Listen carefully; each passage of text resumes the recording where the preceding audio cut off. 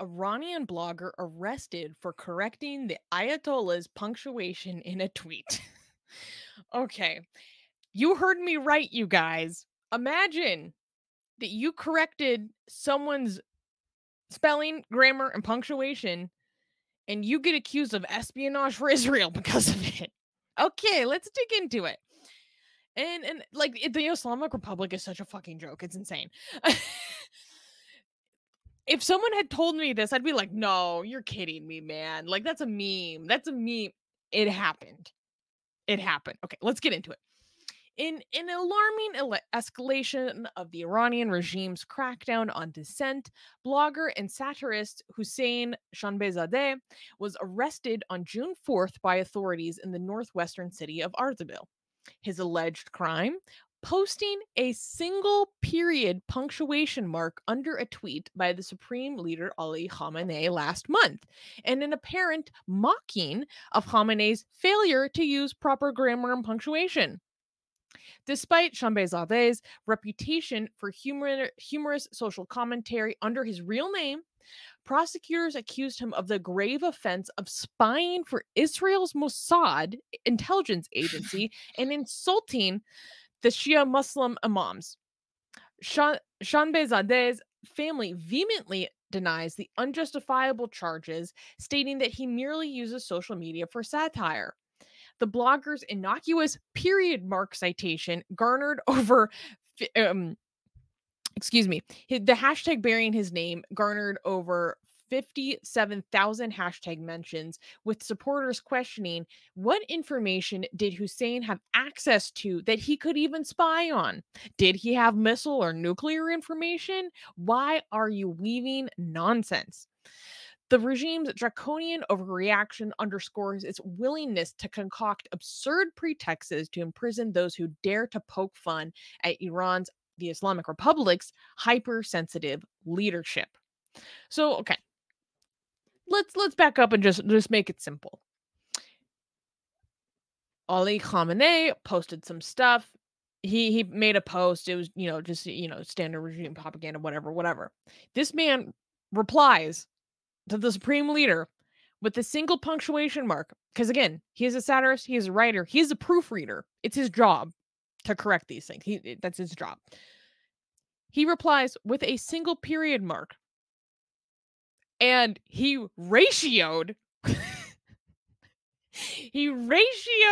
Khamenei with a single period mark. And because he ratioed the supreme leader with one period mark, they go arrest him a month later and be like, oh, you're spying for the Jews. Like, what the fuck? If someone had told me this, he'd be like, no, you're making this up, man. Come on. Like, yeah. So, Armin. So for people who don't know what ratio it means, okay, so it means that you got more likes or retweets than the original tweet that was posted, right? So a lot of people think this is the main reason he got arrested is that just he put a dot and he was correcting the supreme leader. So here's the supreme leader's tweet. So the supreme leader posted, by the way, just so that you know, Twitter is illegal in Iran and Khamenei has a Twitter account. So there's a contradiction right there. So it says, صبح امروز عکس یادگاری با تیم ملی volleyball. So he's posting a picture of the volleyball team of students in Iran and talking about them. And then you can see at the end of the sentence here, there's no dot. He forgot to put a dot. So Hossein here just put a dot. Boop. Right there. Okay. It's like, yep, you forgot. You dropped this, sir. Right. And so the original tweet got you dropped this, sir.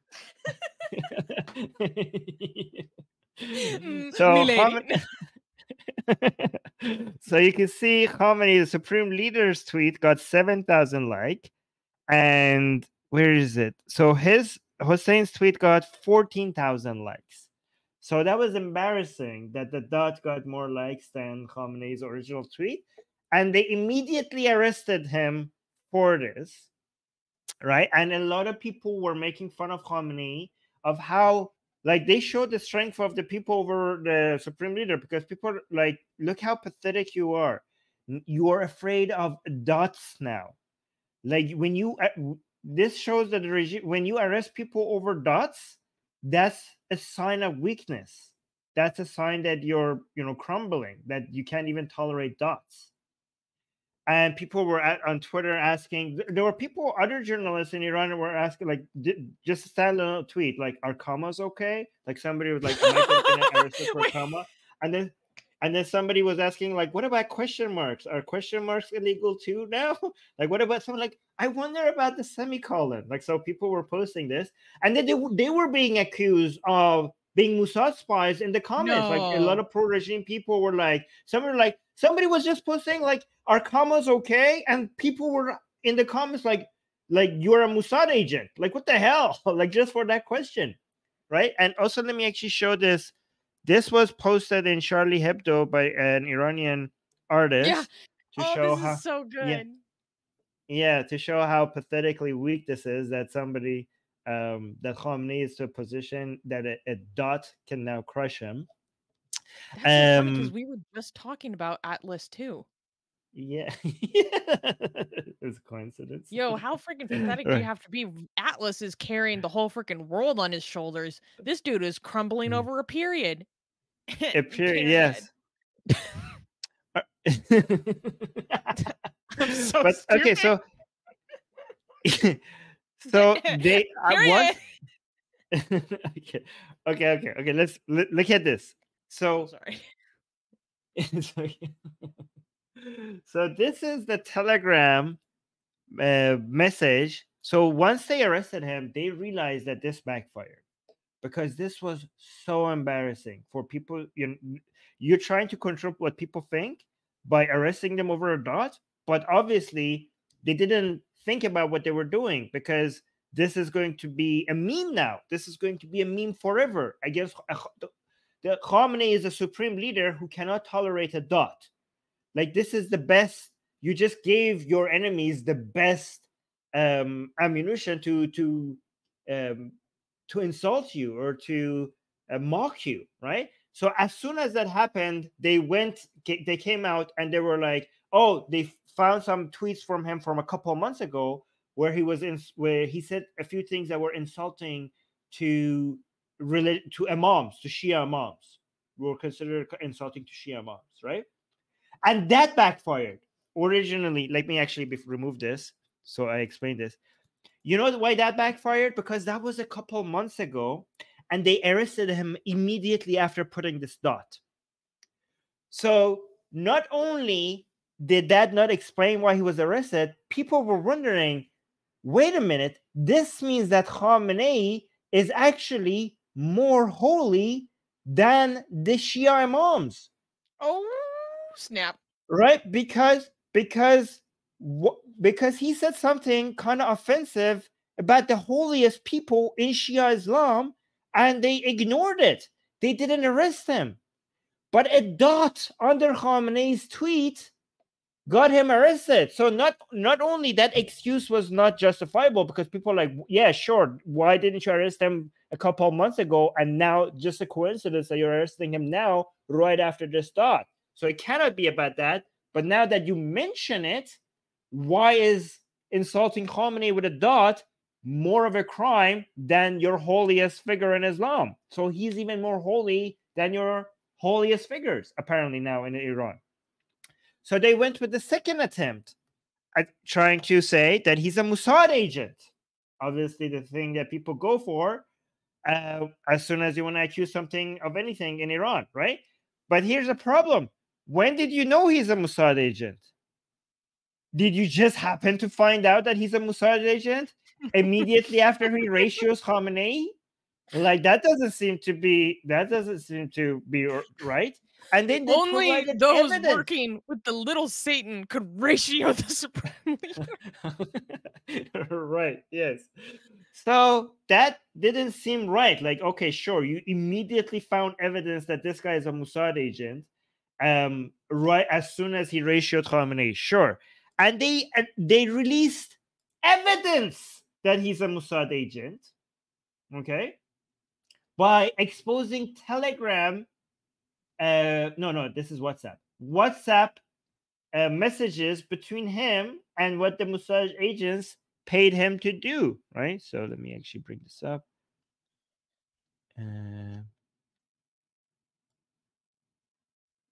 Okay, let's look at this. So it says, Salam azizam muntazirat budam. Let me actually make sure. Yes, here. That this is correct. Yes. Salam میخوای منبع درآمد دائمی داشته باشی. So it says like, hi dear, I was waiting for you. This is apparently the Mossad agent. And then the Mossad agent saying like, do you want to have a consistent source of income? Okay. And then he responds, والا بستگی داره که چطور کسی از پول بدش نمیاد که منتها پول مفت هم وجود نداره همونطور که میدونی.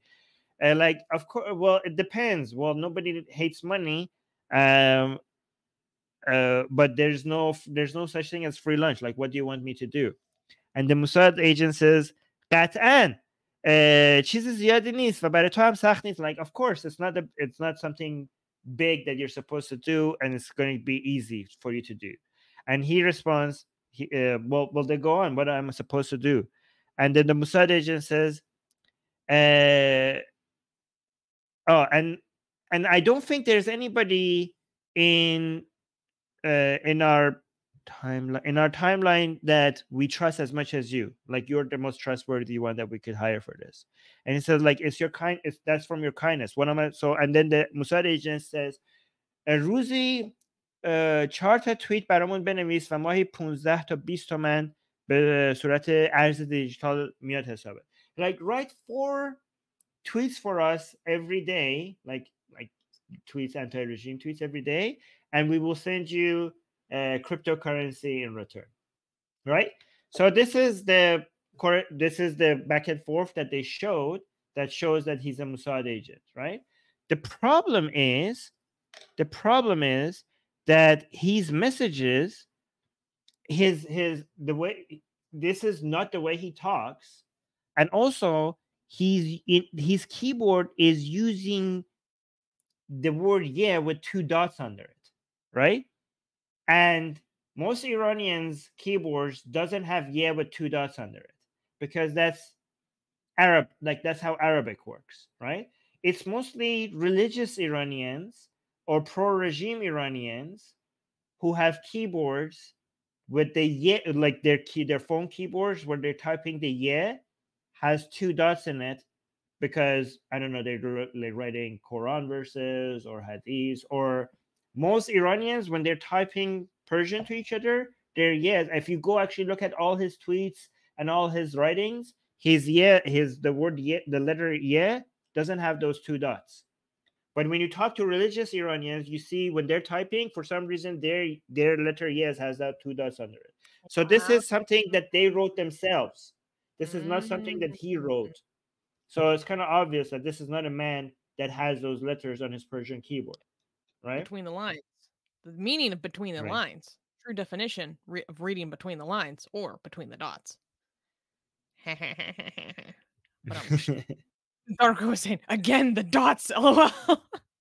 Oh, 2 dots. Oh no, how could it be? My favorite was saying, I wonder what he does for 3 dots. God forbid we see an ellipses. Help us, Lord. And I was just loving everyone in the live chat just putting just periods. Period. Look at these Iranian pro-government Iranian. I don't know, people. So Israeli spy was arrested in Iran. Mossad agent. Oh, here, let me actually put it on the screen. Israeli spy was arrested in Iran. Mossad agent Hossein Shambezadeh, who was planning to leave the country, was arrested in the northwest of Iran. And there's so many pro-regime. Yeah, there's so many pro-regime people celebrating this on Twitter, which is so weird. Over a dot. Yeah, but this is a new low. This is a new low for the regime. This is the first time somebody has been arrested for simply tweeting a dot. It's so crazy. I thought things were already really bad when they arrested the cooking influencer for posting a video of how to make the recipe for a cutlet on the anniversary of Qasem Soleimani's death. Like that was already like really bad. That was low, but this is a new low. Zaid is saying, you know, you're a legend when they give you that much lore.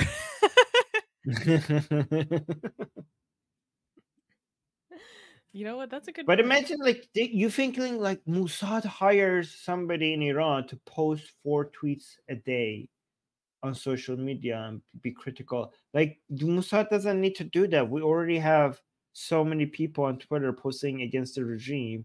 Like 4 tweets. Like, what are you talking about? Like, for free? I don't know. Well, forget just tweeting.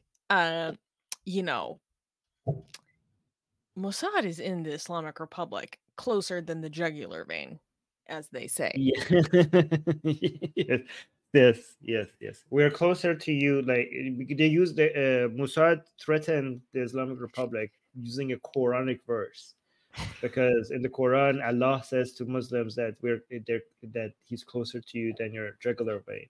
And Mossad threatened the Islamic Republic by using the same Quranic verse, and that they're actually completely correct about it. Like, the information they have about inside the regime, every time they want to do an operation against any of the agents of the Islamic Republic or their own people, it just shows how deep they are within the system. There are many people within the regime right now working that there are actually Mossad agents, but it's not like that. It's not like some hiring journalists to post dots.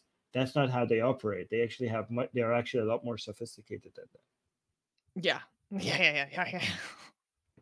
They don't need to pay someone for a ratio, honey. How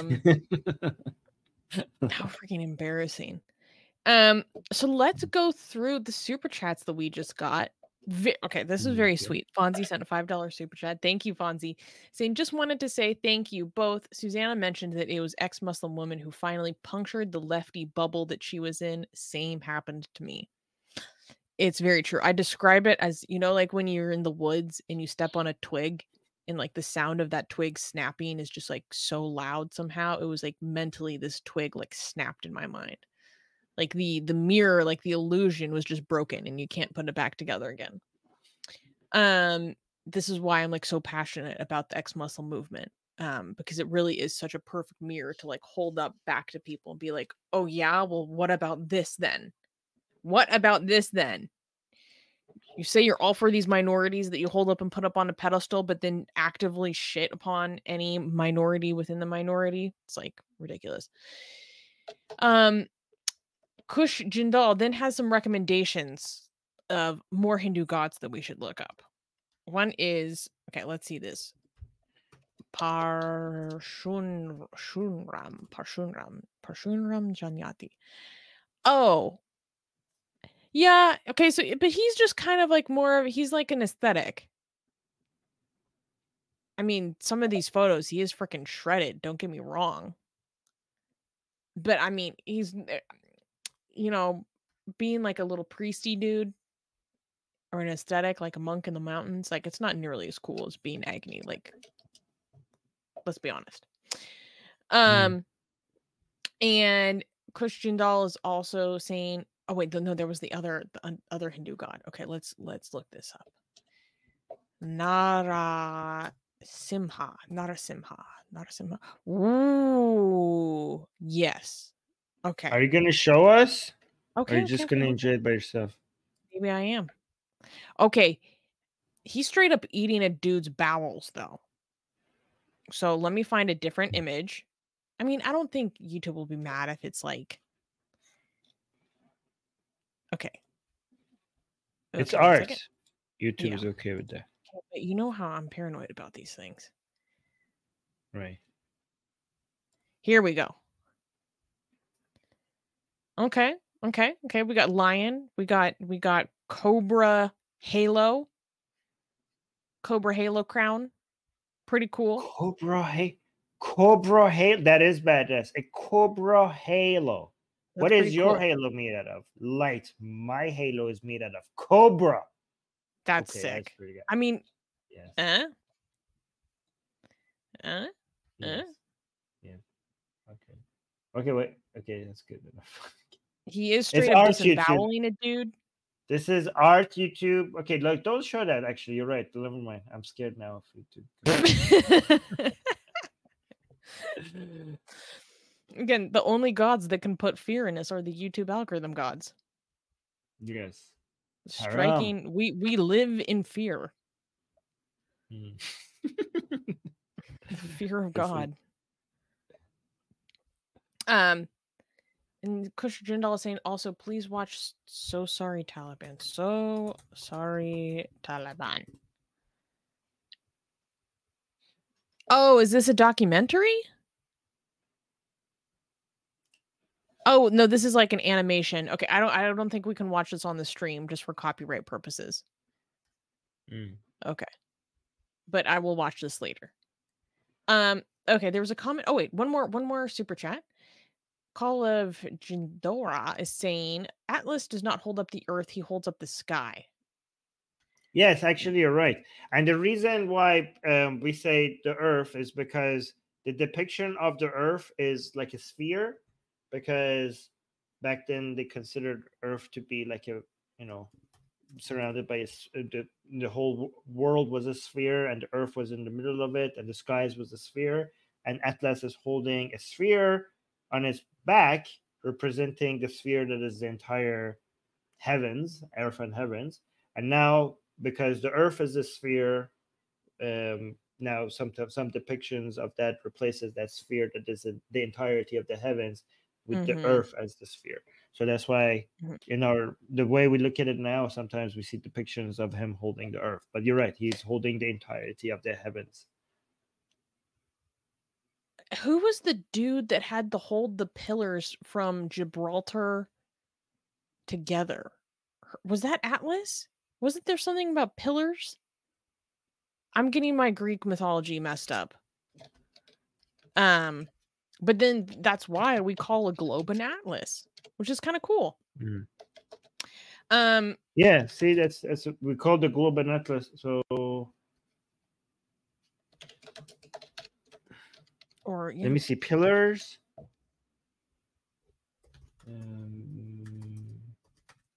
Okay, in some versions of the myth, Atlas is depicted as holding up the sky with the help of pillars. Because one of I can. Hercules' trials, Hercules, however you pronounce him, is Okay, so in some myth, Atlas is said to support the heavens at the western edge of the world near these pillars. Yeah. So okay. I knew that it had something to do with Gibraltar. Because obviously, guys, the world does not exist outside of the Mediterranean. And honestly, I understand why they made that assumption. Because I mean, come on. No. Okay. Okay. Oh, and Hari just gave a super chat with no comment. Thank you for the super chat, Hari. Oh, and they just keep coming in.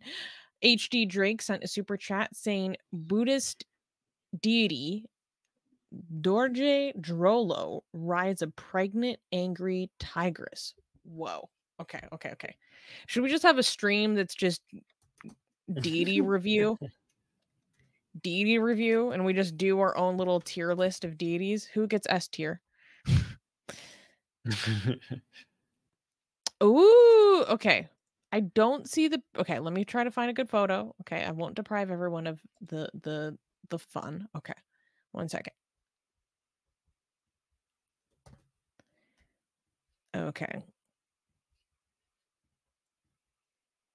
Now everybody's gonna come up with their favorite god or goddess. I know, right? Okay, let's remove the comment. Okay. See, I don't see any pregnantness in this depiction. But the Buddhist demons are really cool, but I think a large part of it is just how they depict fire. I think the fire might be doing a lot of heavy work, you guys. The fire is doing the heavy lifting. Like what are you really bringing to the table? Sorry, I'm very silly. And there was one comment that you wanted to address, Armin. Arthur was asking, Yeah, what's up with the somebody, sun? because a lot of people, I think a lot of people were using the sun symbol, and somebody was asking what's about, and I think it's referring to the Shiro Khorshid flag of Iran. So this is the actual flag of Iran. The current flag that you're saying is recognized as the official flag. That is the Islamic Republic's flag. So the actual flag of Iran has a lion, a sun, a lion holding a sword, and a sun. It's called Shiro Khorshid, which means the lion and the sun. And I think the sun symbol is referring that people are using in live chat is referring to the sun. I think so. Yeah. Oh, we got another super chat.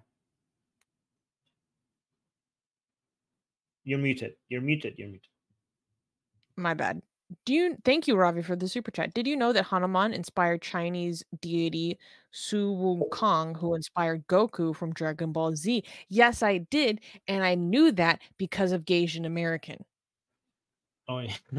Gasian American has brought a lot of mythology lore in general to this community, but also like Chinese especially. But we did a deep dive on the Monkey King a few years ago.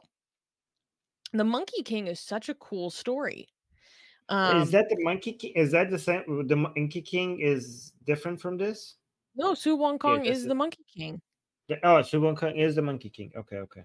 Yeah, and it's like an allegory for the supremacy of Buddhism, low key, or at The least Monkey King is too silly to like. He's just like a naughty little boy to be like a deity. Is he a deity or just like a little like a rebellious creature with superpowers? Is he actually a deity?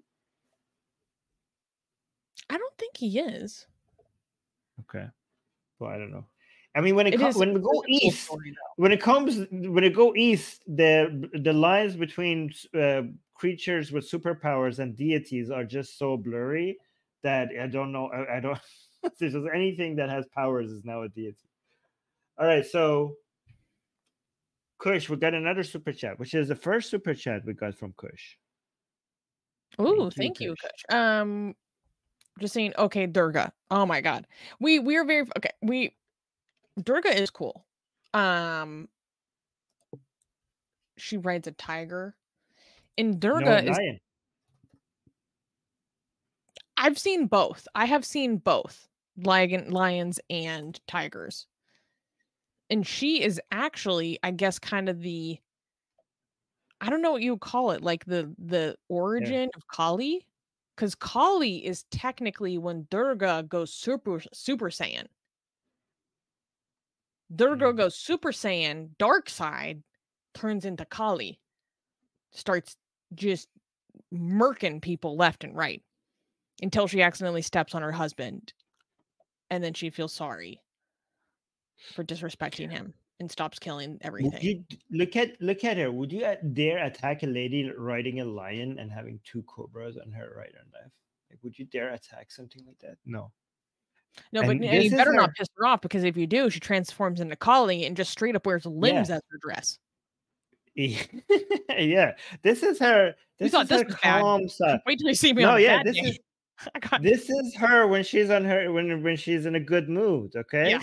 Because when she's angry, she turns Kali. Yeah. Wait. If you don't like her, sorry, and say something about it. Wait till you see what comes next. Yeah. Okay. Oh wait, we got it. Okay, we got more.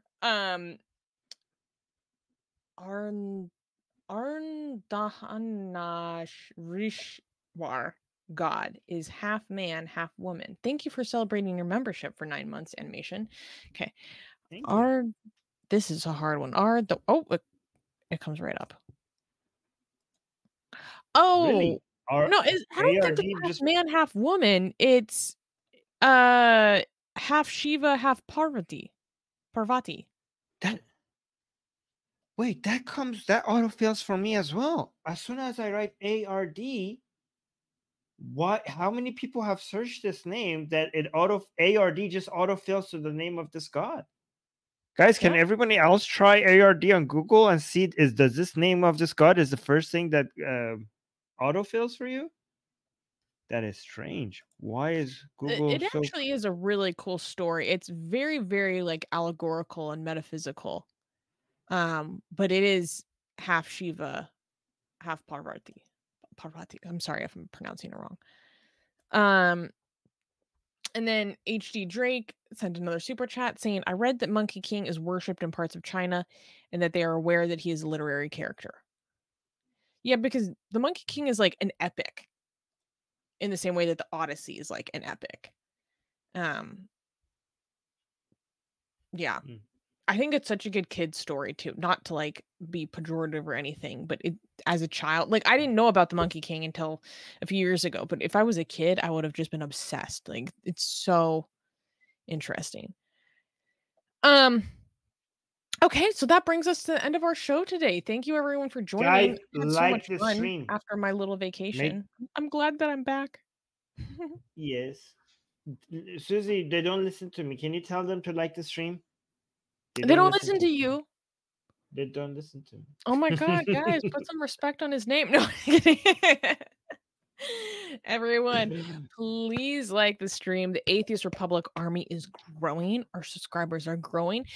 We dominated the march to 50K, and now we are on the march to 60K. Okay, you know, the jihad continues, and you must join the Atheist Republic army. You can do so by subscribing, by liking, by commenting. Tell us what your favorite segment was this week. Tell us what you want us to cover next week.